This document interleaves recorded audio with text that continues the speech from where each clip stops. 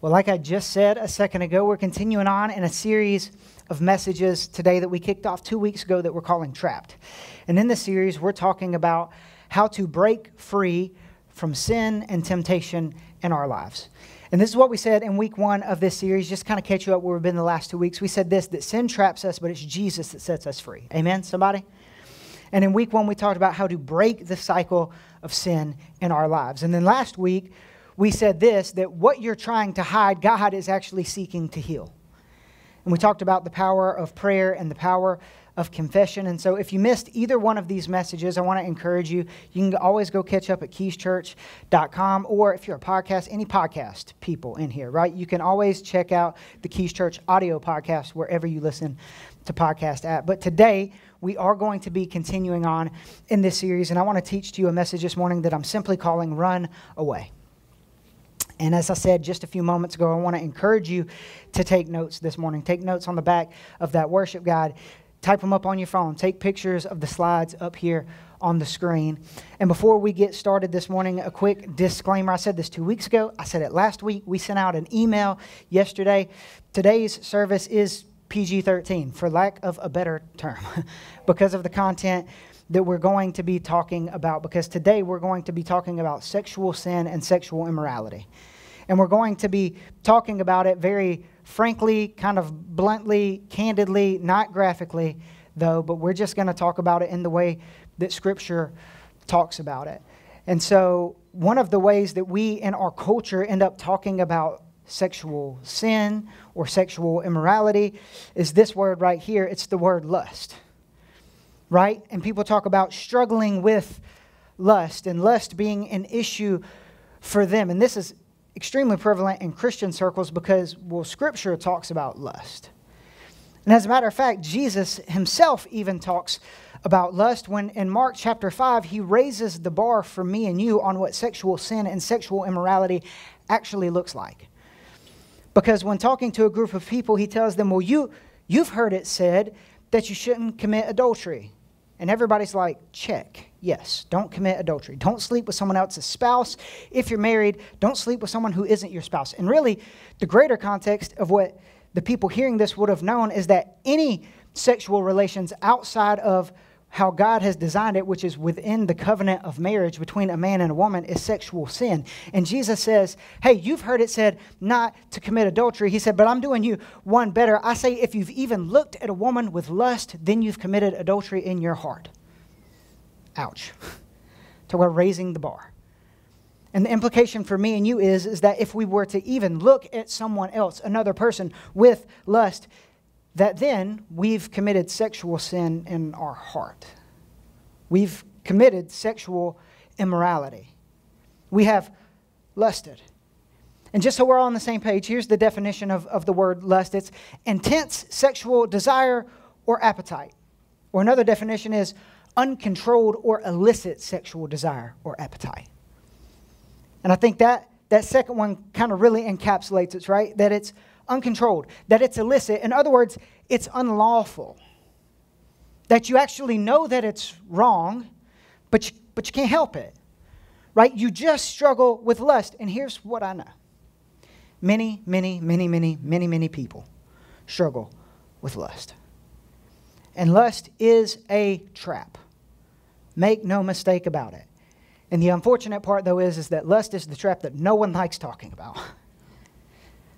Like, we don't even like talking about it in church. Like, if I'm just being honest with you, like, this is not, like, my favorite subject matter to cover, right? Like great. Like, I wasn't, like, super jazzed this week to write this sermon. You know, like, this was heavy all week long. Like, how do we talk about this with grace and truth, which is what we're called to do, right? So how do we do that?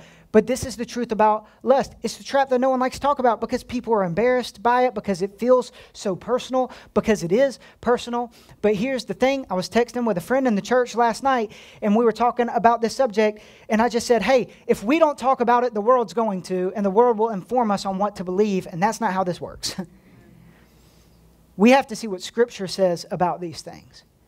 And here's what we need to know, that even though lust is a trap, and it's the trap that no one likes to talk about, the other truth is that lust is a universal problem. What do I mean by that? Everyone struggles with lust. And if not everyone, then almost everyone, okay? You, at some point in your life, have struggled with lust. You have had a lustful thought.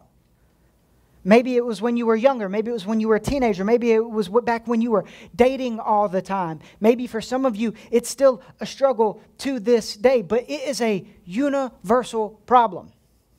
This is like a one-size-fits-all. And it's why the Apostle Paul talks about it a ton in Scripture, specifically him. It's why Jesus addressed it in Scripture, because this is just part of the condition of the human heart, that we're craving after something that we're not supposed to have. That's wrong. That's unlawful. That's not what God designed us to have. That's not how God designed us to operate. And here's what you and I need to know today. For us in our culture, that in our culture, lust is perpetuated by pornography. Another uncomfortable thing that no one likes to talk about, right? Like especially in church, like the P word, like that. We don't like that, right? But it's true. In our culture, the gas that fuels lust is pornography. That fuels sexual sin, that fuels sexual immorality. And just so we're all on the same page as to what I mean when I say sexual immorality, this is what Scripture teaches. This is what we believe as a church, that sex is only supposed to be between a man born a man and a woman born a woman within the covenant relationship of marriage.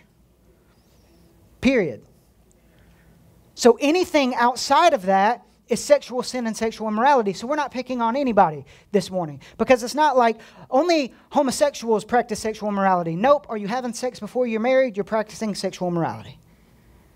Are you having extramarital affairs? Sexual immorality. Are you looking at pornography? Sexual immorality. And in our culture, lust and this desire, it is perpetuated. It is fueled by pornography. It is the gas on the fire. And it's an issue. And the temptation is to bury our heads in the sand and to act as if it's not a big deal. And so then we don't talk about it, and we don't talk about it in church. But I read one article this week that said the pornography epidemic is not coming, it is already here. And it has already ruined an entire generation, and it's on its way to ruining another and another and another. And so in an effort to get us all on the same page to just at how serious of an issue this is, I just want to share with you some quick pornography statistics, which is probably not what you thought you were going to see when you came to church this morning, okay? But it's important for us to know the things that we're about to talk about. To know that these things are studied and documented and true, and if we're honest, probably very underreported. Because everything that I'm about to show you is just what people have admitted to. And so all these statistics I'm about to share with you come from 5 or 6 articles this week. I narrowed it down to 10 things to share with you because I literally had probably about 75. And I narrowed it down to 10 things that I wanted to share with you. And these articles range from 2016 to this year of people taking this data. And I'm just going to throw them all up here, and then we're going to talk about them kind of individually. And so if you want to take a picture, you can take a picture. Some of these are going to shock you. Some of these are not going to shock you. But 12% of all websites contain pornography. 12%. More than 1 in every 10 websites contain pornography. I don't know about you, but it seems like a lot to me. Like the internet's a big place. 12%. 1 in 3 Americans here in our culture, in our context, 1 in 3 Americans seek out pornography monthly. These are people who admit to it. 1 in 3, 33% of Americans seek out to look and view pornography monthly. Roughly 13% of all people, of the entire world, of the global population, are addicted to porn. Not everybody has access to porn. And yet 13% roughly, because that's, again, this one was like a rough guesstimation. They were trying to gather all of these statistics to figure this out. 13%, more than 1 in every 10 people. Addicted, not looks, not struggles, like full-blown addiction to pornography. 68% of church-going men view porn regularly. Again, these are men who have just admitted this. This doesn't include the ones who are so ashamed that they're not even going to give it anonymously on a survey. Like, I'm not going to say that I do that. I can't even admit to myself that I do this. 87% of Christian women have admitted to watching porn. So we see this is not just a male problem. This is also a female problem. This is a universal problem. This is a human problem, a sin problem, something that we all struggle with. And so we maybe would think, well, maybe it's better, because people are just struggling because there's a bunch of single people in the world, right? So no wonder they're struggling. Nope, 55% of married men admit to watching porn once a month. That means that statistically, I'm not saying this is true, this is just statistically, that statistically, half of the married men in our church view pornography. 25% of married women watch porn once a month or admit to it. Again, just statistically speaking, this would mean that 1 in 4 married women in our church view pornography at least once a month. 56% of all divorces involve one party having obsessive interest in porn. Another study that I didn't put on here said that they actually correlate 68% of divorces have to do with using the internet, pornography, and seeking out other sexual partners. 68%. But 56%, it's cited as the reason for divorce. Obsessive interest, addiction. And then the last two are the ones that really hit home for me as a father of 4. And if you have kids, probably hit home for you too, that 11 is the average age a child is first exposed to pornography. I have an 11-year-old daughter. That hurts. And 94% of children will see porn by the time they're 14. They will be exposed. This is a problem. This is an issue. This is an epidemic, and it is here. And the temptation is to bury our head in the sand and go, not my kid. They're good. Not my family.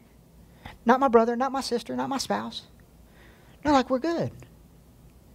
And yet, statistically, it's just not the case. Maybe you're in that little percentile, hopefully, praying to God that that's the case. That's what we want for everybody. But for the majority of people, this is an issue. And not only are the statistics on pornography alarming, but so are the effects of pornography. Because in these same articles, I found these different things that were studies and polls that were done that talked about the effects, the actual effects on people who view pornography on a regular basis, that it would be habitual for them to view pornography. The first thing that we need to know is this, that there is a dopamine release similar to hard drugs when somebody views pornography. So dopamine is this chemical that releases in your brain that gives you this euphoric feeling. And it's what people get when they scroll social media, and it's what some people get when they click that buy button on Amazon. It's a chemical that is released when people do hard drugs like cocaine, heroin, and methamphetamine. And there are similar releases when people view pornography to when people do hard drugs. So maybe now we can understand why it's such an issue. Why it's so addictive. Why it has people trapped and has its claws in people. Because it's chemical in the brain. Because they're literally getting a high off of it and they're chasing that next high, even if they don't want to, even if that's not who they want to be, even if they don't want to look at that stuff anymore. They're struggling, they're trapped, they're in chains, they're in bondage. Second thing is this, the people who view pornography habitually report higher rates of depression and anxiety. It actually makes their life worse and not better. That there are higher rates of depression and anxiety for them. That this thing that maybe they run to when they're stressed, this thing that they run to when they're anxious, this thing that they run to as a coping mechanism is actually the very thing that's keeping them in chains. And it's actually the very thing that's keeping them depressed and anxious. There's also lower levels of relational satisfaction for people who view pornography on a regular basis. I'm sure because they're comparing their relationship, because they can't be happy, because they're always looking at something or someone different, and it creates this longing, and so they're just unsatisfied in their relationships. And then another thing is that it gives unrealistic sexual expectations that people then bring into their bedrooms with their partners, with their spouses. I used to tell teenagers this all the time when I was in student ministry. I would say, especially in the small groups of young men that I would mentor, I would say, don't you realize you're watching actresses? Like, this is not real life. This is fantasy. These people are getting paid for this. This is not real. You are not going to step into a relationship and it look this way, and yet this is what happens for people. They view this stuff online and they view these people living out these fantasies because this is what it is, and they think, well, this is just real life. And they bring these expectations into their relationship, and that's why it says that people who view pornography regularly actually have lower levels of sexual satisfaction.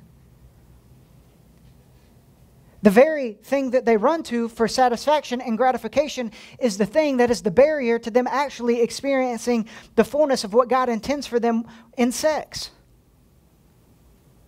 There's lower levels. Because, well, it's not as good as I thought it was going to be. Because, well, she doesn't look like her and he doesn't look like him. And that's not what I thought this was going to be. And that's not what I saw in the movies. And when's the last time we thought the movies were real?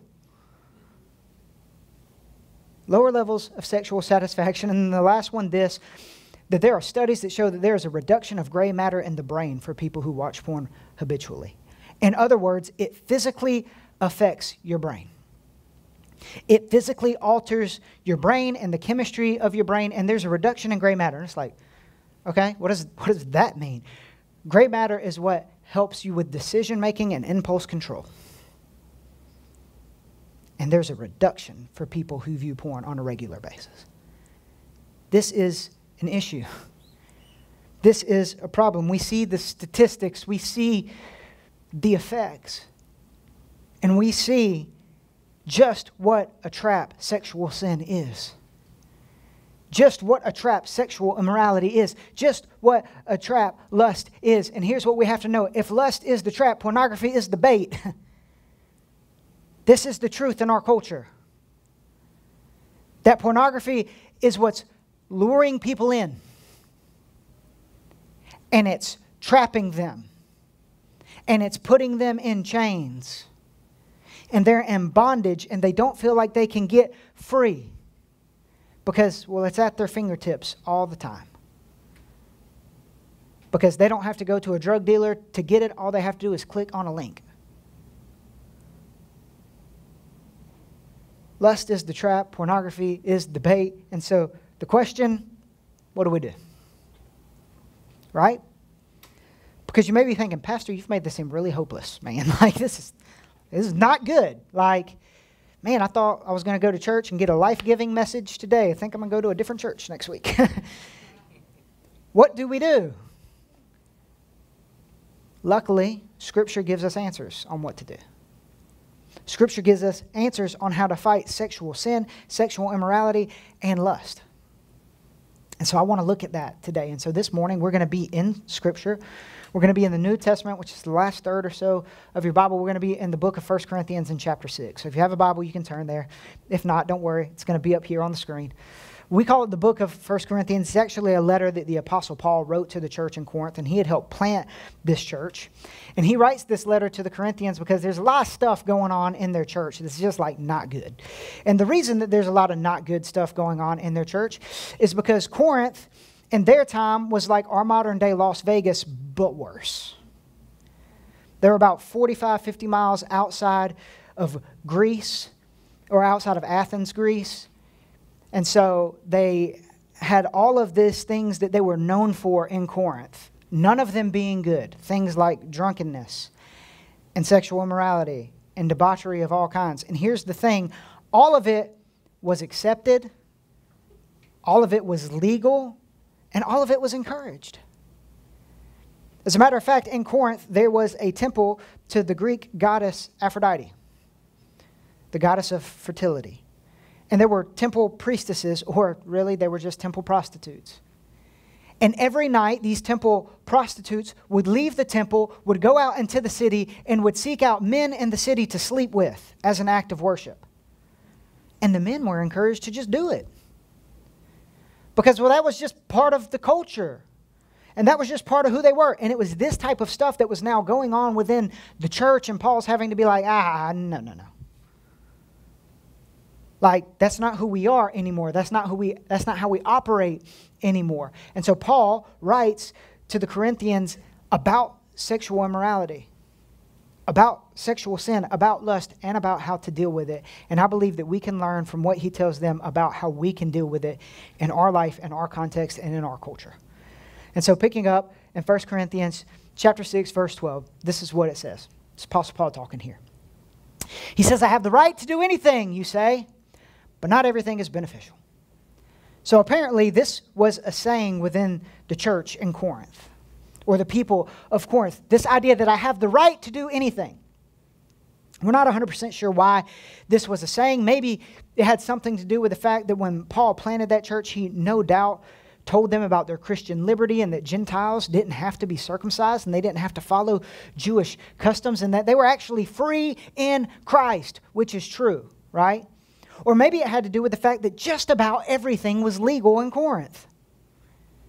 And so there was nothing illegal to do outside of like maybe murder, depending on, the circumstances. So like, I'm actually free to do anything. I have the right to do anything. And Paul says, yeah, but not everything is beneficial. We know this, right? Like, I don't know about any of y'all in your story, but like I was a chubby kid, okay, when I was little. Like I was a little chubby kid, okay? And like every kid's dream, and don't you act like this was not your dream. I wanted to eat cookie dough for every meal at one point in my life, okay? Like every kid thinks this, like one day when I'm an adult, I'm going to eat all the cookie dough because I get like one piece once a year at Christmas time and like it's delicious, okay? And I can remember being this chubby little kid and being in the grocery store, my parents just being like, one day, like one day. Get to have all the cookie dough that I want. And here I am, a grown adult, and guess what I have the right to do? Eat as much cookie dough as I want. Praise God, right? Like, I can eat as much as I want. I can eat it for breakfast, lunch, and dinner. It could be the only thing that I ever ate. And why don't I? Because it's not beneficial. Because I know that it would actually be bad for me. Because I know that it would actually make me sick. Do I have the right to do it? Absolutely, I have the right to do it. But just because I have the right to do it doesn't actually make it right. It's not actually beneficial. Paul repeats himself, I have the right to do anything. This is what you say, but I will not be mastered by anything. I'm not going to be a slave to anything. Paul says, you may have the right to do anything, but as for me, nothing is going to trap me. And what's Paul telling the Corinthians and what he's telling us is this, that freedom in Jesus is not freedom to sin. You need to know this. This is not why Jesus came and died on the cross. Wasn't so that we could live a debaucherous life and then get heaven one day. Like that was not the point. Our freedom in Jesus is not freedom to sin. It's actually the opposite. It's freedom from sin. That we don't have to be the people who we don't want to be anymore. That we don't have to be in slavery, that we don't have to be in bondage, that we don't actually have to live trapped, that we can be free in the name of Jesus. This is the truth for each and every one of us. Freedom in Jesus, it's not freedom to sin. He's just reminding them that, yeah, you got the freedom to do whatever, but it's not beneficial. Are the things that you're doing actually putting you in bondage? You're freed from sin, not freed to sin. He continues, he says, you say, this is another saying that they had, food for the stomach and the stomach for food, and God will destroy them both. This was a saying they had in Corinth. This was a little idiom, kind of like what happens in Vegas stays in Vegas, right? Like you've probably heard that. And we all know, like, that's not true. Like, what happens in Vegas leaves with you. Like, what are you talking about? Like, that's not how that works. Like, but this was a saying they had. The food is for stomach and the stomach is for food. Here was the implication. When I'm hungry, I eat. Right? When I'm tired, I sleep. And for the Corinthians, when I have some sexual desires, I just go fulfill them. With whoever, whenever, whatever. Like, it doesn't matter. Because it's just the body. Because, well, the food is for the stomach and the stomach is for food. My body is just for me and my pleasure and my life and whatever. And after all, God's going to destroy them both because this body's just on loan until we get new ones, right? Like, it's what they think. Like, it doesn't matter what I do with this body, Paul, because you told us like that we're going to get new bodies, just like when Jesus was raised from the dead. But Paul directly combats this line of thinking, and he says, no, the body, however, is not meant for sexual immorality. Like, you need to know this, just plain, right there, explicitly. Not going to make you try to fill in the blank here. Like, the body's not meant for sexual immorality, but for the Lord, and the Lord for the body. Your body is not your own. You are to be a good steward of your body because your body is the Lord's. The Lord's given it to you. Your body is for the Lord and the Lord for your body. He reminds them, by His power God raised the Lord from the dead, and He will raise us also. That Jesus' physical body was resurrected. This was not a metaphor. This was real. And so Paul's understanding was, so then, this means for you, one day you will die and that body will be raised again. Therefore, what you do with your body matters. And being a good steward of your body matters. And if we're going to be good stewards of our body, then there is no room for sexual immorality. He says, do you not know that your bodies are members of Christ Himself? Like, do you not know? Did I not explain this well to you? Do you not fully understand? Have you forgotten? For some of you, is this the first time that you're hearing this, that your bodies are members of Christ Himself? And so, shall I then take members of Christ and unite them with a prostitute? Never.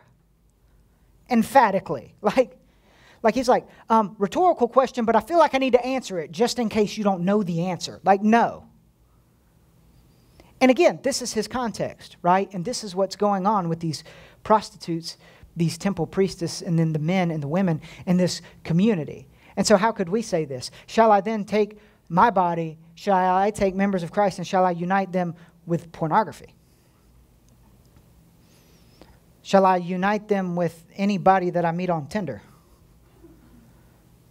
Shall I unite them with, this boyfriend because after all I did it with the last one, or this girlfriend because I did it with the last one, or this person because my spouse will never find out about it? The answer is no. The answer is never. Like, this is not what we're supposed to do. He says, do you not know that he who unites himself with a prostitute is one with her in body? For it is said, this is what Scripture says, the two will become one flesh. He's reminding them, sex meant for the covenant of marriage, and the covenant of marriage only. Because anything outside of that actually ties you to someone else.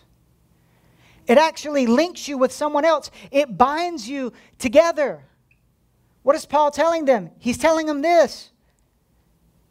Sex isn't just physical, it's spiritual. And some of you have experienced this in your own life. Why can't I get over this person that I dated 5 years ago? It's the first person you ever slept with.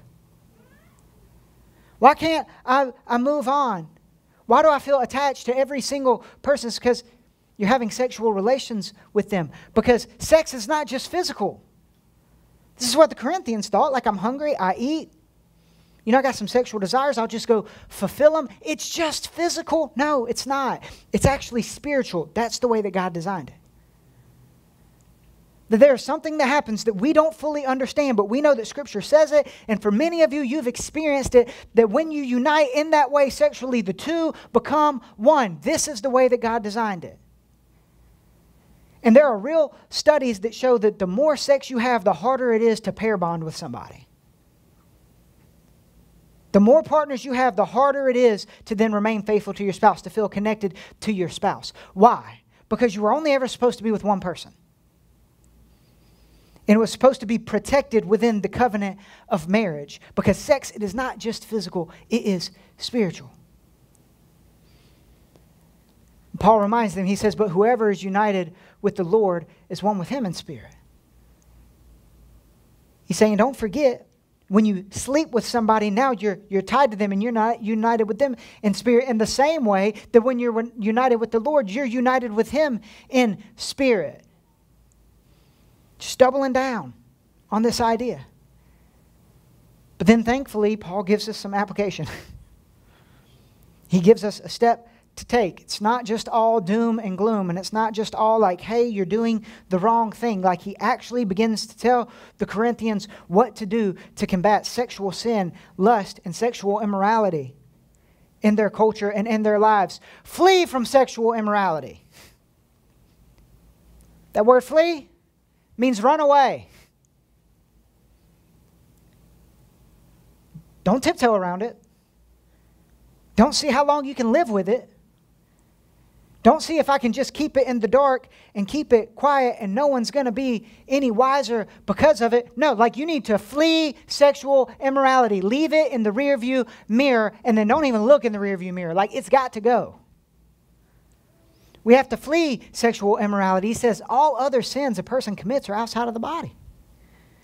But whoever sins sexually, well, they sin against their own body. What on earth does he mean when he says that? What he's saying is sexual sin is actually a form of self-harm, which may seem like strong language, but it's what he's saying. That sexual sin is us actually hurting ourselves. It's us harming ourselves. And here's what we need to know. Sexual immorality is a form of self-harm, and it affects you physically, spiritually, mentally, and emotionally. And I don't even have to do like any convincing on this. Like, I don't think anybody's going to be like, no, that's not true. Like, everybody's like, yeah. It affects you physically. How? Well, STDs, unplanned pregnancies, lead to abortion, lead to higher adoption rates and children in the foster system. And it doesn't even just affect you physically. It affects the other person physically. Then we just talked about how it affects you spiritually, that it ties you to someone else, but we also know that it affects you mentally and emotionally. We just looked at those statistics from pornography. Then now you can't be satisfied in a relationship. Now you're constantly comparing your partner to somebody else, your spouse to somebody else, or you're so insecure because you know they've been with somebody else, and so now you're thinking, I don't add up to this ex because I've seen pictures of him or I've seen pictures of her, and they look better than I do, and so like, what am I supposed to do? And you're insecure, and it affects you mentally, and it affects you emotionally. This is the truth about sexual immorality. And then Paul kind of closes this thought. This is what he says. He says, do you not know that your bodies are temples of the Holy Spirit, who is in you, whom you have received from God? You've probably heard this verse before. Probably familiar with it. And people love to take this verse and be like, I grew up in the South, right? So like, this is what we always heard, like when I was younger in youth groups. Like, your body's a temple of the Holy Spirit, so don't smoke cigarettes and don't drink alcohol. You know, like, anybody else hear this type thing growing up, right? It's like, because your body is a temple of the Holy Spirit, so don't eat the third double cheeseburger because, like, you need to be taking care of yourself. You know, like, the second one, we're borderline, but don't eat the third one, okay? Like, and here's the thing. We can extrapolate that from this and, like, yes, that goes hand in hand with being a good steward, and obviously that's wisdom, right? That we would treat our bodies and be good stewards of our bodies because it's temple of the Holy Spirit. But can I remind you that here Paul is talking about sexual immorality. This is the context in which he feels the need to tell them this verse. That your body is a temple of the Holy Spirit. That your body is not for your pleasure. That your body is not for you to chase after every desire that you have. This is not the point. This is not the purpose of your body. It's a temple of the Holy Spirit who is in you, whom you have received from God. You are not your own. You are not in charge. If you call yourself a follower of Jesus, you no longer sit on the throne of your life. It should be Jesus who is the Lord of your life. He's not just your Savior. He's your Lord. You are not your own. You were bought at a price. What was that price? That while we were still sinners, God sent Jesus to die for me and you. To live a life we couldn't, a sinless life, to die a death that we deserve on the cross, to raise to life on the third day, to defeat sin, death, and the grave so that we could be called children of God. We have been bought at a price. Therefore, because that's true, because you know this, honor God with your bodies. Honor God with your body. This is the command from Paul. It's not a suggestion. He's saying that our bodies are for worship. Our bodies house the Holy Spirit. We should be good stewards of our body. There's no room for sexual immorality in our body. We're not our own. We've been bought at a price. We have to honor God with our bodies. And here's what I believe, and I believe that if you're a Christian, you're going to agree with me on this, that if Jesus is the Lord of your life, then he should also be Lord of your body. Amen, anybody? Amen. Right? Like, I don't think I'm going to get any pushback from any Christians on this. Right? Like, we're all on the same page, that if Jesus is the Lord of our life, then that means that he should also be the Lord of our body. Okay, so now that we're all on the same page, let me challenge you with this. If Jesus isn't the Lord of your body, is he really the Lord of your life? Let that sit for a second. If he's not the Lord of your body, then is he really the Lord of your life, or are you still calling the shots? And it doesn't mean that you're not saved. That's not what I'm saying. It doesn't mean that there's not grace for you. It doesn't mean that God doesn't love you.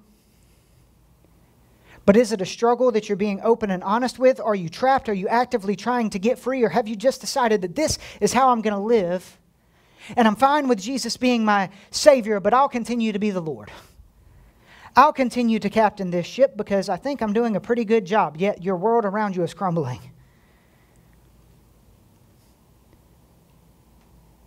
If Jesus is going to be the Lord of our life, then he also has to be the Lord of our body.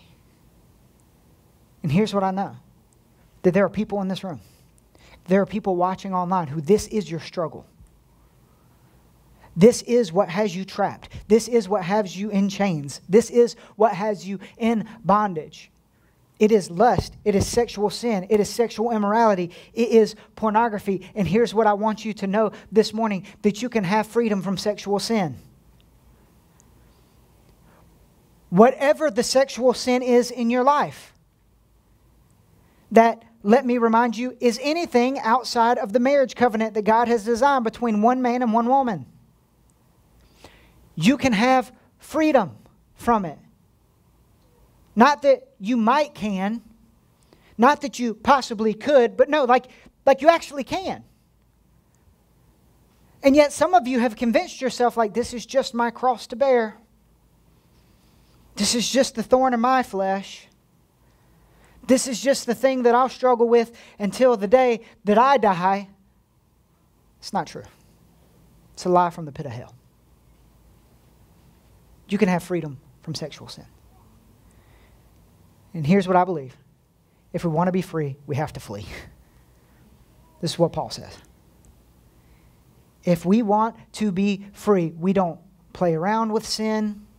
We don't try to live with sin. We don't just try to keep it in the dark and keep it at bay. Like, no. If we want to be free, we have to flee. And I have some ideas on how it is that you and I can actually flee sexual sin. Just 4 quick things that you and I can do practically that will help us when it comes to sexual sin. The first one is this, that you need to admit that you have a problem. For some of you, you need to admit that to yourself first. That you don't have it under control. That it is an issue. That it is affecting your marriage or your relationships. You have to admit that you have a problem. And here's what I would encourage you to do, is that once you've admitted that to yourself, you need to find somebody else who you can admit that to, because can I tell you, you're going to need accountability. You're going to need somebody to lock arms with you. You're going to need somebody to check in on you. You're going to need somebody who you can say, hey man, I messed up this week. Not so they get all over you and say, see, you're such a terrible person and you're just going to be in chains forever. But so they can say, all right, what can we do to make sure what happened this week doesn't happen next week? You have to admit that you have a problem. And then you need to identify stumbling blocks for you in your life. What are the things that are causing you to stumble? Is it your smartphone? Is it unfiltered access to the internet? Is it some other apps that you have on your phone? Is it social media? Is it going to the gym and seeing the way people are dressed? Is it going to the public pool? Is it going to the beach? Like, what is it for you that you know is a trigger, that is a stumbling block for you? And here's the thing. Once we identify these stumbling blocks, then we have to put up safeguards. And you actually have to say, all right, I'm going to take a next step to eliminate this from my life. To put up some barriers, to put up some safeguards so that I can actually overcome this sin. And there's nothing about putting up safeguards that is you admitting defeat. It's you saying, I'm not going to be trapped by anything. I'm not going to be a slave to anything. I'm going to put up safeguards because I know who I want to be, and this is going to help me get there. And so in your seat, every seat when you walked in today, Pastor Kirsten and I printed these out last night for you guys. There's this yellow card, and it's got some resources on it. And the first 4 are different resources that you can use that block different things on the internet. Block access to things. You can use them for your children. You can use them for yourself. But they're really to help you filter out adult content, because 1 in every 10 websites contain pornography, right? 12% is what we read. And so we know that this is an issue. There's Canopy, there's Covenant Eyes, which I've used personally. I would suggest that one. Bark, Plucky or Pluck Eye filter, which is really, it's really good. I read up on that kind of extensively this week. And then the very last one is Key Groups. Get into a small group. Do life with some people. Get some accountability. Open up so that you can get free. So that you don't live trapped. I would encourage you to take these if you're struggling with any of what we've talked about today, and that you would implement one of them prayerfully. Consider, do some research of your own. Consider how you're going to implement this in your life. You have to put up safeguards. And maybe for you, the safeguard is, I need to find a different gym to work out at because you don't care about this stuff, but like you lust after people every time you go to the gym. Well, maybe you need to invest in some equipment to work out at home. Or maybe you don't need to go to the pool in your neighborhood anymore because there's that person who you're attracted to that you see every time that you go to the pool, and you know they're there, but you go anyway. Or maybe you stumble every time you go to the beach, and so you just don't need to take beach trips anymore. And some of you are like, Pastor, like that seems outrageous. Never take beach trips anymore? How serious do you want to get free? Or do you just want to be in chains? Or do you just want to be trapped? We have to identify the stumbling blocks. We have to put up safeguards, and then we got to run the other way. Run away. Don't try to see how close you can get to the line. Don't see how close you can get to the edge without falling off. Don't see how close you can get to the fire without getting burned. That's not the point. That's not what we do with sexual sin. That's not what we do with any sin, but especially sexual sin, lust that sinks its claws deep into us. We have to run the other way. If we're going to flee sexual sin, we have to admit that we have a problem. We have to identify stumbling blocks. We have to put up safeguards, and then we have to run the other way. And here's the good news of the gospel. We can run away because Jesus made a way. Jesus made a way for you and I to be free. He made a way for you and I to step into a relationship with our Heavenly Father when He defeated sin, death, and the grave. Here's the thing. This is normally the part in the sermon in which I would wrap things up and be like, all right, so now we're going to pray and give people opportunity to accept Jesus, which we're going to do here in just a moment, right? But as I was writing the sermon this week and I got here, I felt the Holy Spirit speak to me and say, nah, this isn't where you stop this week. I said, okay. And I prayed about it, and I was thinking. I felt the Holy Spirit put this on my heart because here's what I know, that there are people in this room and there are people who are watching online who you are in chains. And you are riddled with shame over this very thing. And you've heard everything that I've said today. And in some ways it's like good reminders. In other ways it's kind of gone in one ear and out the other because you're like, Pastor, that sounds good, but you don't understand. I've struggled with this since I was a teenager.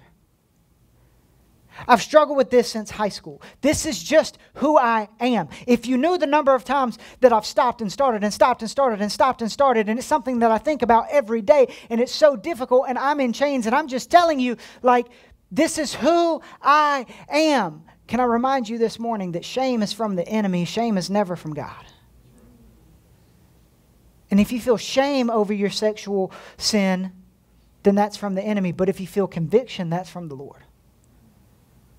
And that's the Lord wanting you to draw in to Him. And this idea that you could never be free, that you're just going to be trapped, that this is just who you are, that this is somehow just your cross to bear, again, is a lie from the pit of hell. You need to know that. And here's what I felt the Holy Spirit tell me to share with you this morning, that your sin isn't too much for Jesus. Whatever it is that you're going through, whatever your struggle is, I know that this keeps people in bondage. It's not too much for Jesus. Just because it's the thing we keep quiet. Just because it's the thing that's seemingly more embarrassing than anything else. And it's the thing that we don't really want to talk about. And we don't do a good job of talking about. And we don't always articulate it the best when we're trying to talk about it in Christian circles and within the church. Doesn't mean that it's somehow unforgivable. It doesn't mean that the grace of God doesn't cover you. It doesn't mean that the blood of Jesus doesn't wash you white as snow. It does. Your sin is not too much for Jesus. And here's what I want you to know this morning. Each and every person in this room, each and every person watching online, no matter where you stand as far as it is when it comes to your relationship with God, this is what's true and what can be true for you, that in Jesus you are loved, you are forgiven, and you can be free. This is the truth. Do you call yourself a Christian? Are you in a relationship with Jesus? Guess what? You are loved. You are forgiven. And you can be free. And it may be a process. And it may get harder before it gets easier. And it may take months and it may take years, but you can be free in the name of Jesus. And maybe you're here and you've never stepped into a relationship with Jesus. Can I tell you, this can be true for you because Jesus does love you. That is true. And when you call on His name, in that moment, you are forgiven. And you too can be free. And if you're here this morning and you're watching online and you want to step into that relationship and you want to experience that love and you want to experience that forgiveness and you want to be free, I want to give you the opportunity to do that this morning. Will you pray with me? Father God, Lord, you are good. Lord, right now I want to pray for anybody who's in this room, anybody who's within the sound of my voice right now, and they would say, hey, that's me. I've been trapped. I've struggled with sexual sin, sexual immorality, lust, but I want to be free. And maybe they've never stepped into a relationship with you, but they know and they understand today that in Jesus they are loved and they can be forgiven and they can be set free. I want to give them the opportunity to step into a relationship with you. Maybe they've walked away from a relationship with you. And maybe you've just been the Savior of their life, but you haven't been the Lord of their life. And they say, hey, I want Jesus to set me free. I want to truly experience forgiveness. I want to truly experience freedom. I want to truly experience a relationship with Jesus. And not just making Him my Savior, but also making Him my Lord. If that's you this morning, I want to give you an opportunity as well to step into a relationship with Jesus. To experience that love, to experience that forgiveness, to experience that freedom. Right where you are, you can just pray and repeat after me in your mind. No, it's not a prayer that saves you. It's the finished work of Jesus on the cross that saves you. But if you're ready to make that decision this morning, you can just pray something like this. Father God, I admit that I'm a sinner. And I accept your free gift of salvation. I believe Jesus lived the life I couldn't, that He died a death that I deserve on the cross, but He rose to life on the third day. That He defeated sin, death, and the grave. And because of Him, one day, I'll get to be in heaven with you. Help me to follow you to the best of my ability for the remainder of my life. In Jesus' name. God, for the rest of us, Lord, I pray that you would help us run away from sexual sin. That you would help us flee sexual immorality, that you would help us actively fight lust, Lord, that we would admit that we have a problem, that we would understand what it is that's causing us to stumble, that we would set up things in our lives, some safeguards that are going to protect us, that's going to help us to become who it is that you've created us to be, and that you would give us the strength to run away, to flee sexual sin and sexual immorality. God, I pray that people who need to take that next step, Maybe they're already in a relationship with you, but they need to take a next step. They need to get some accountability. They need to admit to somebody. They need to implement one of these safeguards in their life, that you would give them the courage to do that and to take that next step this week. God, thank you for everybody who's here. Thank you for everybody who's within the sound of my voice. I pray that you would be with them this week, Lord, that you would protect them, that you would go before them and behind them and give them favor with you and everyone they see and talk to. Lord, that you would bring us back here safely next Sunday to worship you. We pray all this in the powerful name of Jesus.